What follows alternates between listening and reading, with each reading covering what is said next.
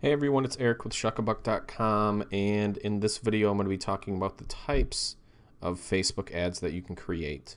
This is a video 3 in this series. If you haven't watched the previous 2 videos and you're a beginner, I suggest watching those. Those are on my channel somewhere or somewhere on this page if you're watching it off of YouTube. So there's a lot of different campaigns that you can actually create. When I first started, there were only 5 or 6, and now it looks like there's about 15 here. Yes, 15. I can actually count. So I'm going to go through each of these individually. I'm not going to go through all of them because I actually don't use all of them, and some of them need a little bit longer explanation, some of them don't. So let's get right into it. Boosted post is a page post engagement ad. PPE is what we call it in the Facebook ad world.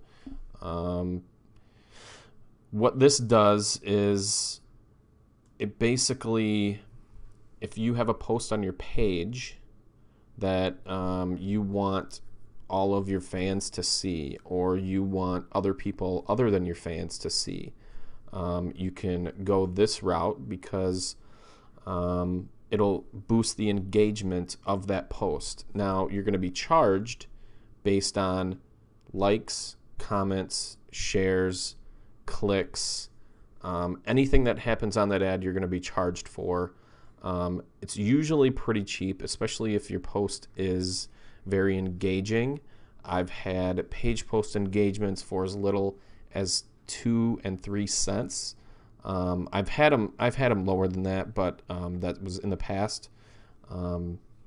Nowadays, 2 or 3 cents is a pretty good post engagement. I've seen them as high as 25, 30 cents per post engagement. Usually, those are the ones that I stop those ads because it's not usually worth the money for that. So if you want to boost your post, that's a good way to do it.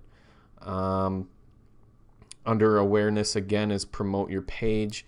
Promoting your page is basically trying to get page likes. I actually don't use this a lot, and I haven't used it for probably at least a year now, just because the value of a like is a lot lower than it used to be because of the organic reach on Facebook posts. So let's say you have 1,000 likes on your Facebook page. In years past, each post that you would publish on your page may get seen by 500 of your fans. Now it's more like 30. So it's just the way the algorithm works, and it's just the way Facebook did it. And over the past couple years, they've been decreasing organic reach, and there's a couple reasons for it. One is they have a great ad product. So don't get mad when you post an image and it doesn't get a lot of likes or doesn't get a lot of reach. That's only because maybe it's just not as good of a post as your competitors' posts. So they're going to show your competitors more often in the newsfeed than yours. And also, I lost my train of thought. Give me a second. Basically, what a page like campaign can do for you is obviously increase the page likes, but you can also retarget those people with an ad. So if you had 1,000 people and you wanted 10,000 people liking your page, you can actually buy those and target people who actually are in your industry. And then in the future, you can actually promote directly to them. It will likely cost less than someone who's trying to directly promote against your page, target your page in their ad. So that's page likes. Again, I don't use it often. Reach people near your business. Basically, this is for local businesses trying to get more business in the door. You can reach people by zip code and city and all that kind of stuff and a radius around that.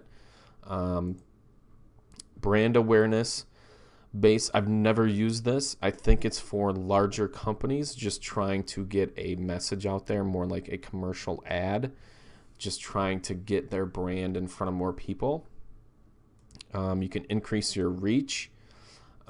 This is something that's new, obviously, because I haven't even clicked on this before, and this came up. The new reach objective. Choose this objective if you'd like to show your ad to the largest audience for your budget. So that's something I have to test, but I'm probably not going to use it for quite some time just because I know other things work. So under consideration, there's a couple here that I like, actually 3 that I'm going to go through. One is link clicks. So if I wanted to get traffic to my website, I could always send people through a link, and you're going to get charged by link clicks instead of being charged by a like or a comment or share. Every time someone clicks on that and goes to your page, then you're going to have to pay Facebook. There's also getting installs of your app. I've never used it because I haven't promoted any apps.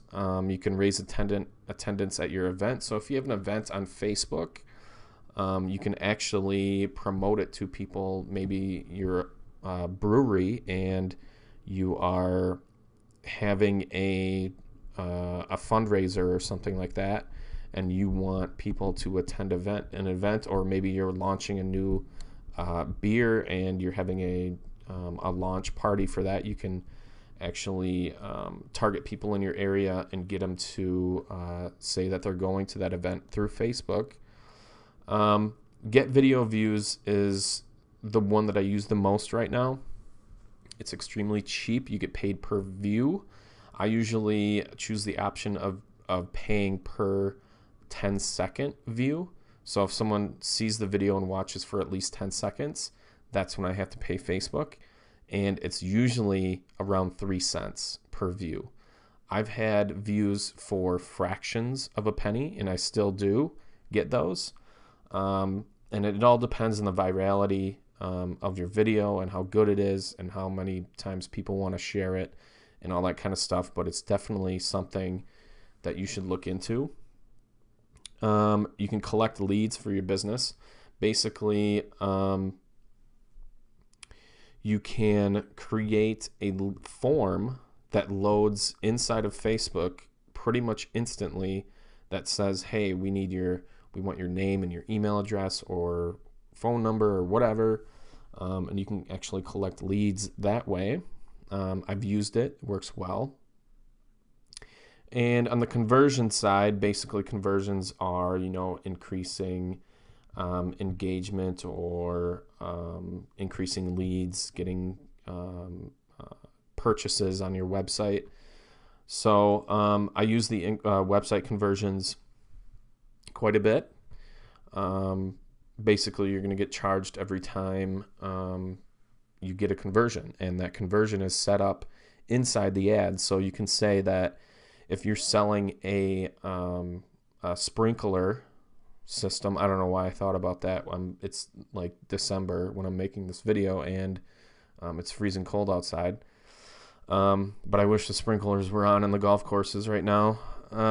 Anyway, if you are selling sprinklers and you wanted to increase sales of that, you can actually create a conversion saying that if someone reaches the payment page or the checkout page on my website, count that as a conversion.